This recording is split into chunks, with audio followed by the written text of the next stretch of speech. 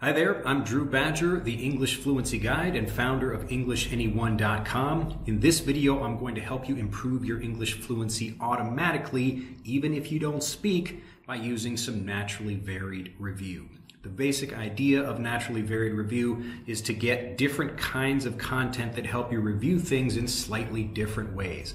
So what happens if you listen to one dialogue or something again and again and again, it quickly becomes very boring and your improvement levels off. So you're improving maybe a little bit, maybe the first time you hear it, the second time you hear it, but then it becomes boring after a while. So you have to review this information in different ways. One kind of naturally varied review, and there are many in what we're going to do in this video, is looking at different content done by different people, but it's focusing on the same topic. So we're going to talk about making espresso in this video.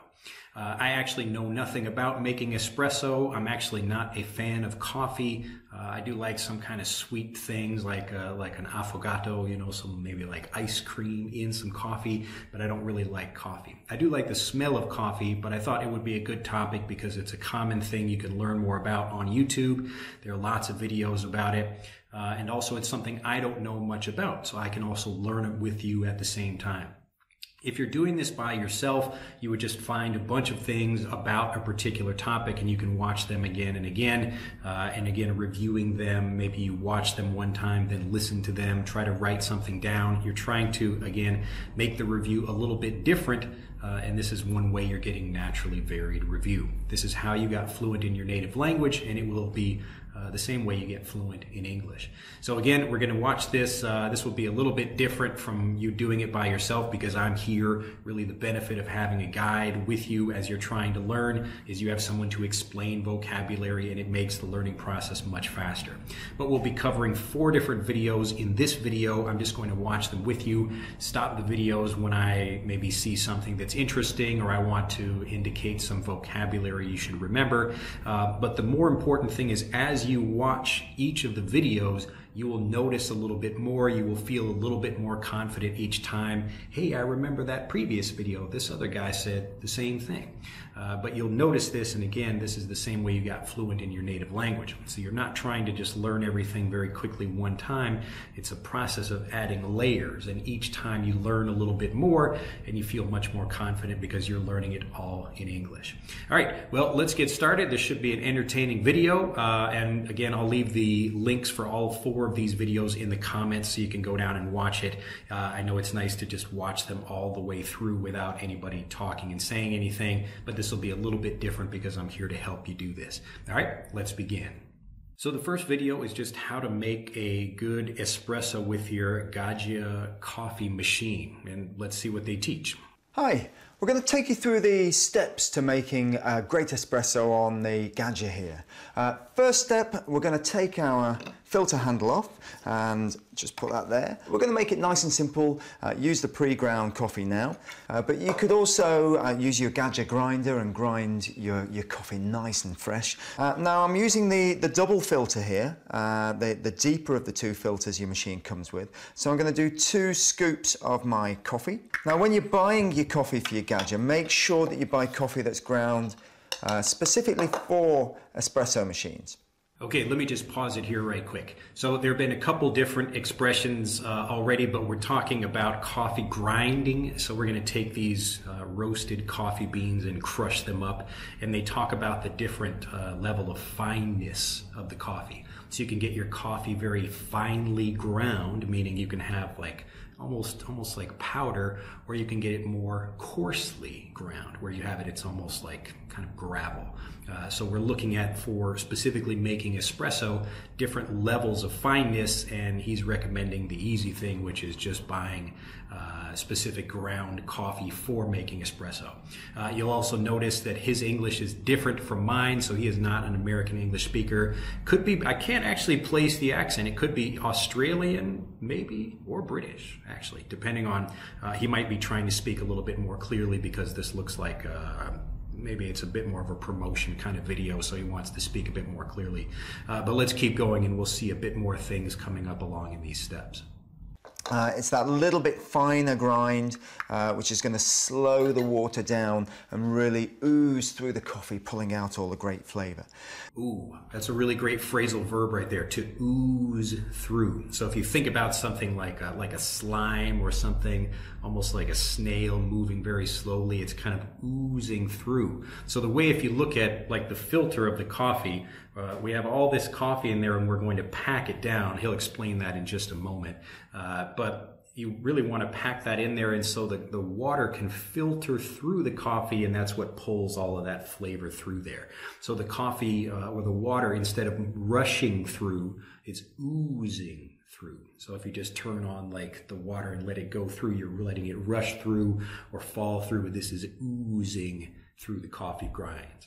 Now you see we've got our coffee in sort of all sorts of mounds there. What's very important is we distribute the coffee evenly over the filter. Now in simple terms, let's just give it a little tap there, and that roughly evens that out, so there's no easy way for the water to go through. We want the water to really go through the coffee, pulling out all the flavor.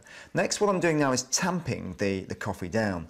Okay, now here he's talking about, again, there's different ways you can express this. He could talk about pushing this down, but you'll notice there's certain vocabulary that people use in different industries or professions. And so coffee is one of these things. Instead of, they don't say like press it down, they talk about tamping that down.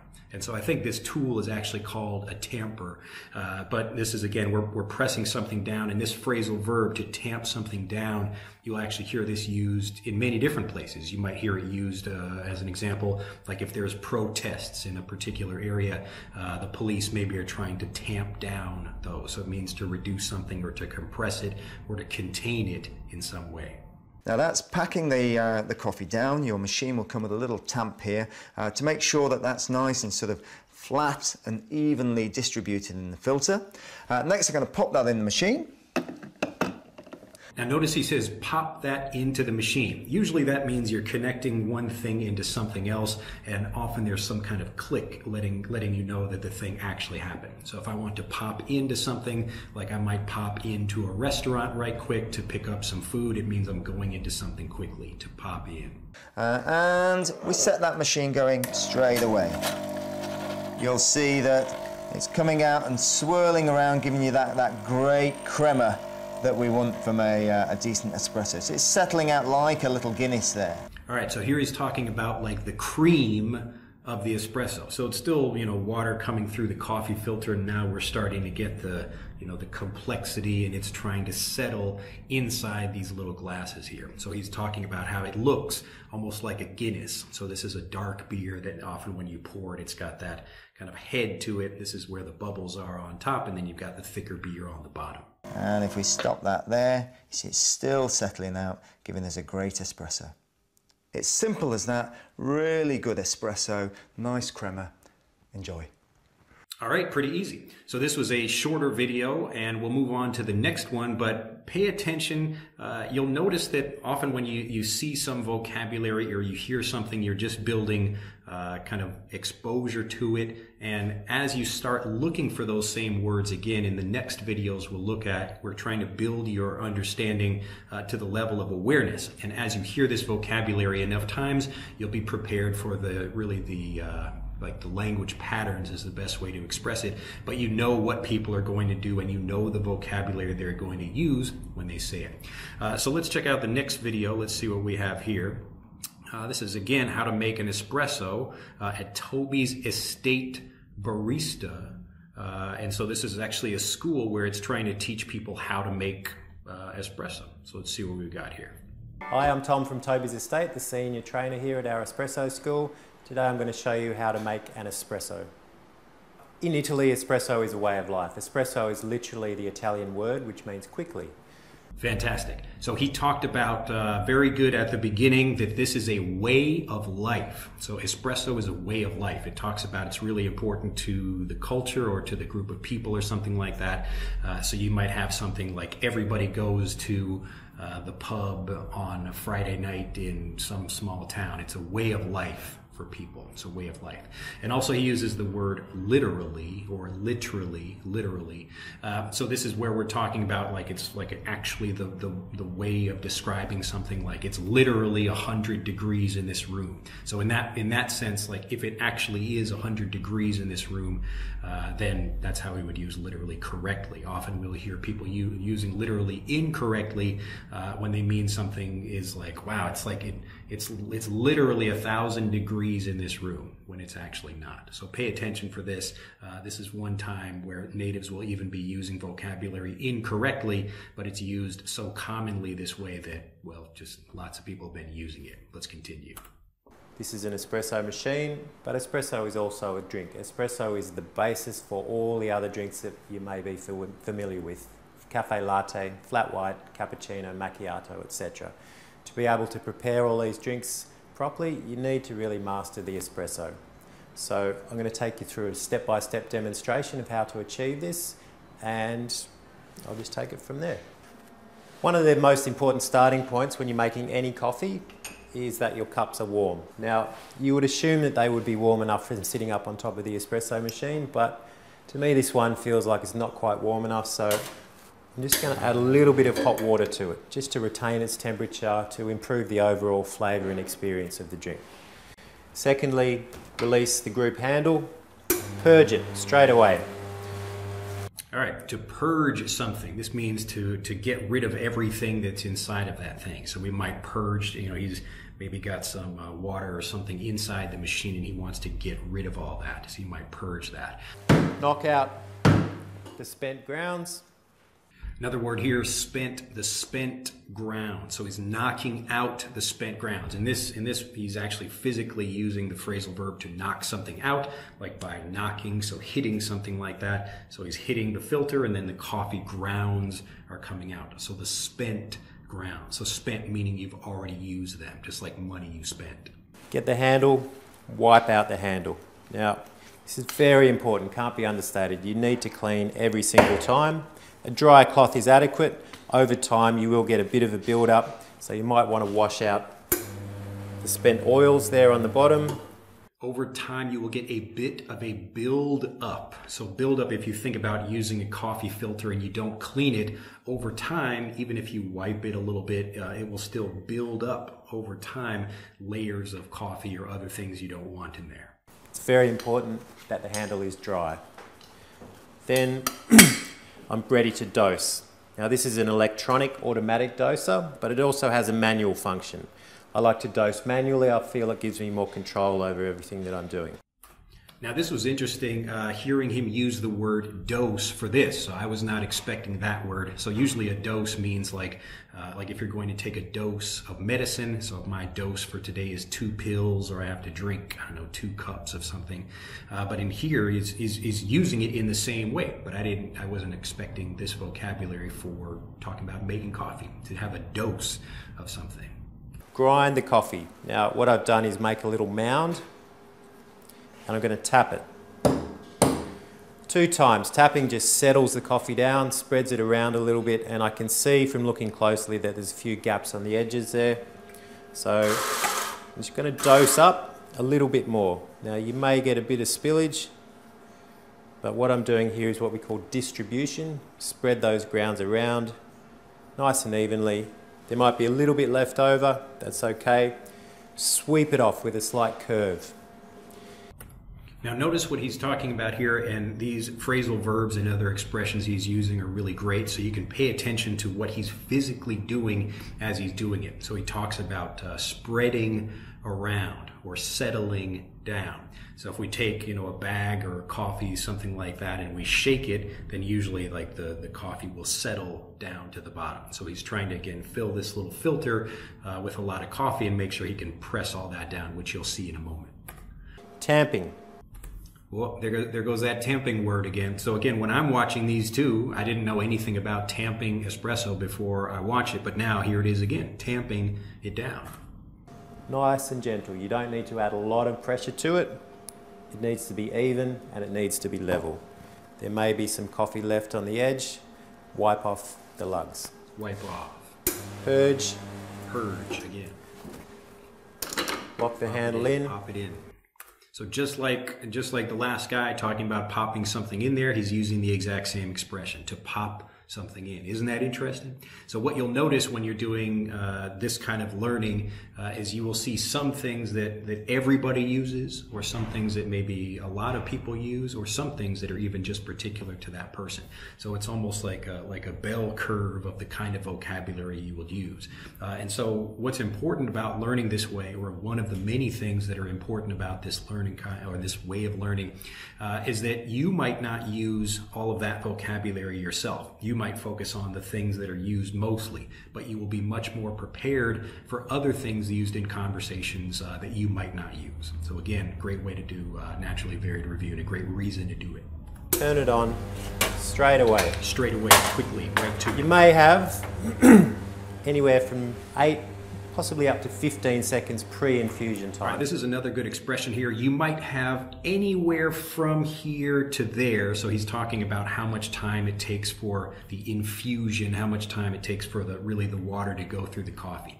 But this is a really good expression you can use, like I'm coming to your house. I could be there any time between 2 and 3, or anywhere between 2 and 3. And even if I'm talking about time, I can use anywhere. This is when the water soaks into the coffee is absorbing the water, the oils are starting to move around, pre-saturation is happening. But from there on in, with the naked group handle, you get these drips start around the edge and wind up in the middle. Now notice here, when he corrected himself, again, natives aren't always, maybe they want to say something different, or they're explaining something and then they think, oh, here's a better way, or I misspoke. He put a sorry in there. So he's saying, well, the water is going around the center. Sorry, the water is going around the edges. So he's trying to explain something. This is a great way you can just use the word sorry in a conversation like that when you're talking about one thing and you maybe made a mistake, or you're switching to something else. Evening up to a nice even pour. What I'm looking for is the color change in the coffee and a change in the thickness of the liquid. Can take around about 35 seconds, but we don't like to worry so much about time or measure. It's really just a feel thing. Place it. Now right here he says, we don't like to worry about that. Now usually this means like he's talking about, it could be people in general, or in his case, since this is a school, it means like at our school maybe we don't care so much about that. But you'll hear people using the language in this way, talking about we like to do something or whatever, even if you're talking about yourself. It just makes the language a little bit softer. On your saucer with a spoon, and it's ready to go. And look at that. So already we've gone through 2 videos pretty quickly. Again, you will find the links for these videos in the description below this video, so you can go and watch all of them. And I recommend maybe you watch them a couple of times. Each time you will learn a little bit more. So let's see what we have here. So this one is, again, a slightly different thing. So this is a Home Barista Academy. Welcome to the Gaja Home Barista Academy. We would like to share with you the secrets of traditional coffee specialities to relive every day at home with the barista's rituals. Now, one thing I'll begin with, this is slightly different from a school talking about this. This is obviously a corporate video, so a company is producing this to show you what the product is, how to use it, and so they're using slightly different language than a regular person might use when they're just talking about making espresso.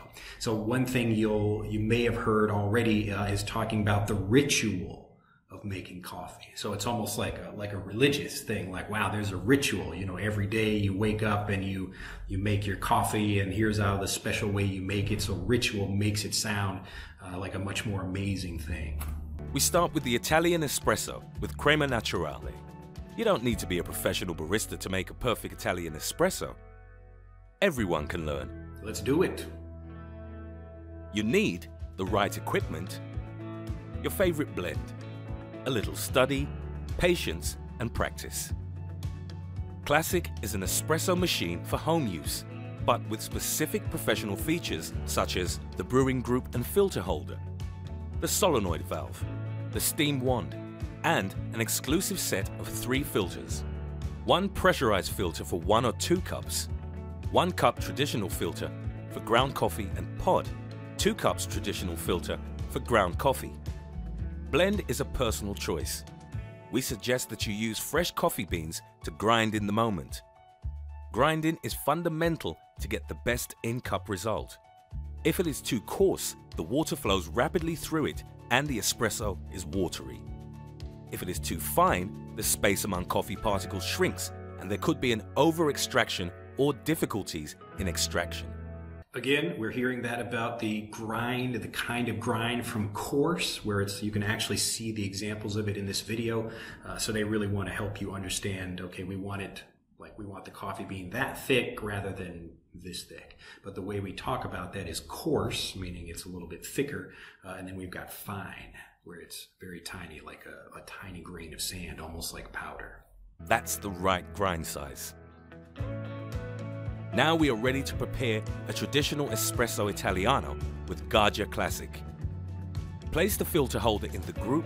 Now notice what he did there. Again, a regular, everyday, casual person might say like pop in the filter or whatever, like we saw in the previous two videos. But here he's talking about place it in there. So again, this is a slightly more maybe classy or educated or a little bit more formal way of describing something, because this is, again, it's a corporate video.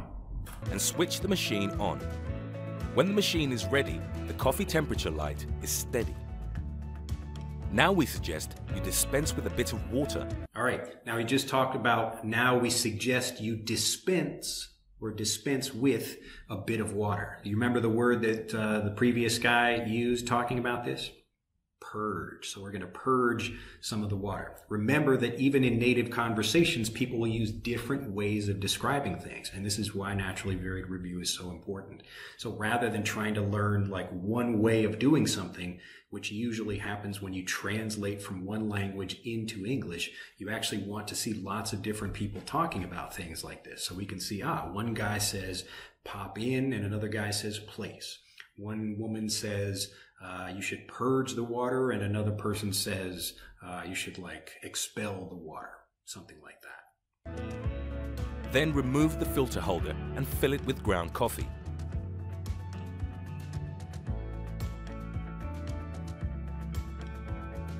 All right, now you can probably imagine what's coming next. Again, I'm trying to help you think more like a native speaker. So we got our coffee filter, the little holder, and then we've got some coffee. We just put the grounds in it, so the coffee grounds are being put in there. What are we going to do next? Do you remember the word for that?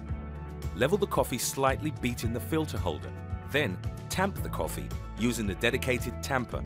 There you go. Tamp the coffee using the dedicated tamper. So some things, again, it's going to be the same for all of these things. And part of this is, it's a really interesting thing about human psychology and language as well. So the more you have something like a specialized thing like making espresso, that develops its own vocabulary. And so people who know how to talk about that become part of the in-group of that vocabulary. So I might say, oh, look, he's like pushing the coffee down. And like an experienced professional would say, no, we're tamping it down. And even though it's basically the same thing, this is the vocabulary used by the in-group of something like that. And the more you pay attention, the more you learn from those people, the more you will learn that same vocabulary. So again, this is the difference between learning like a student and learning like a native. Pressing it evenly to obtain a well-leveled and flat surface. Any coffee residues from the edge of the filter holder should be removed before locking it on the brewing group. Now another great word here, residue. The residue of the vocabulary, or the residue of the coffee, I should say. It just means like any little bit of coffee that's still stuck on there. Usually residue, we will have that for coffee as a good example, but you might have, I don't know, like I drink something and leave a little bit left somewhere, or I'm cleaning something and there's a little stain somewhere, there's a little bit of residue of something. Insert the filter holder into the brew unit. The filter holder handle. Another way to express put something in there, place something in there, pop it in, or insert. Must be perpendicular to the machine or slightly tilted towards the right. The brewing of a traditional Italian espresso takes between 25 and 30 seconds. The espresso should flow from the machine. There's again that usage of between this amount of time and that amount of time. So it can take anywhere from 20 seconds to 30 seconds, or it might go from 20 seconds to 30 seconds. Again, there are different ways of expressing this. In a slow but steady stream, resembling a little mouse tail. The color of the stream during the brew should change from dark to light as the crema natural begins taking form. Enjoy your authentic Italian espresso. Boom. Well, another interesting video there. Hopefully you're feeling a little bit more confident with each video we watch. Again, it'll be nice for you to watch these. You can use the links in the description of this video as you go and watch the whole videos by yourself if you'd like to do that. All right, let's go to the last one. Moving along here. All right, so this video, this is at somebody's house. So this is not going to be a corporate video, and you're going to see a little bit more casual vocabulary when talking about things. I'll explain those as he uses these expressions, but this is also a different way of making espresso. So look for some of the similarities or the same vocabulary he's using, but some new things as well. This video is to show my workflow with the 9 Barista stovetop espresso maker. The 9 Barista is stored unassembled by the stove. The first thing I do is to fill the bottom chamber with water. There's a mark on the inside of the chamber that shows how much to fill it. The total volume is 120 milliliters. Next, there's a heat transfer plate that goes on the burner. This is used with either gas or electric burners. If you have an induction stove, there's a different induction adapter plate that you would use. So he's talking about different kinds of stoves here. So someone might have an electric stove. This is a gas one. So we want to use this little heat distribution thing as we're going to make the espresso on this. This is actually a really interesting little tool. The middle part gets screwed onto the bottom chamber. I just have to be a little careful that water doesn't spill out as I'm putting these two parts together. Then the burner is turned on. I set it so the flames surround the bottom of the 9 Barista, which is halfway between medium and high on the burner knob on my stove. From this point, it's about 5.5 minutes until the water is boiling to the point where the extraction begins. All right, so it's about 5 minutes until the water is boiling to the point where the extraction begins. So we do something to the point where, like, okay, now we're boiling the water up until this point, and now the extraction starts coming. So again, the tool he's using is different, but the vocabulary is the same here. So he's talking about extracting, the extraction of the coffee, of the rich, beautiful espresso flavor from the coffee beans. Next is grinding the beans. I'm shooting for 18.5 grams with this batch of coffee beans. All right, next is grinding the beans, and he says he's shooting for a certain amount. So to shoot for, if you imagine you have a target in front of you, you're trying to get maybe in the middle of that target, you're shooting for that. Maybe you don't get it exactly, but that's what your aim is. You're shooting for that thing.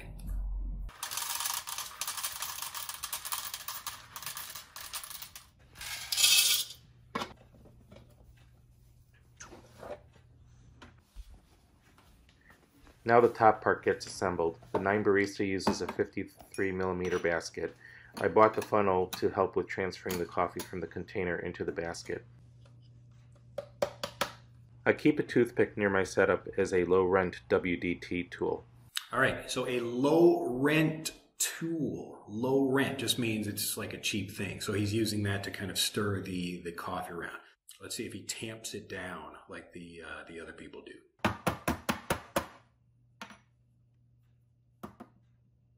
The coffee gets tamped, and then the silicone basket cap is inserted. The coffee gets tamped. So again, he's still using that same expression, even though you could just say pressing the coffee down.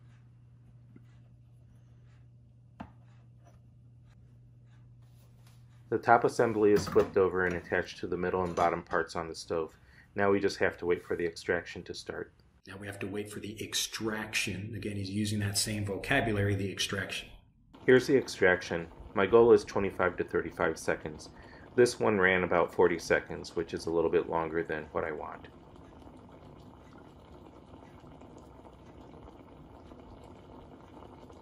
You can hear the boiling increase at the end. That's how I know that the extraction is done. This espresso was very good. The shot was 44 grams, which is about a 1 to 2.4 ratio, maybe a little less. It was a little on the strong bitter side compared to other espressos I've made with this batch of beans, which I could predict because the extraction was longer than what I usually go for. It was a little on the strong, bitter side. So if you can imagine something like if I take this pen over here, I'm going to mark this between like sweet or maybe weak over here or strong and bitter. So if I want to have my coffee, like I want it on the strong side over here, like on the weak side, on the strong side, same thing. Wow. All right. Well, that's the end of that video. Very interesting. You can see he's really being scientific about this. And again, that's probably part of the fun of coffee. You got the chemistry here and you want to get the beans just the right way and all of this. Again, doesn't really make me excited about coffee. I need to put a lot of milk and sugar in mine. But hopefully this video makes sense for you. This particular kind of naturally varied review where we're trying to find one particular thing, and you can do this with really anything you like.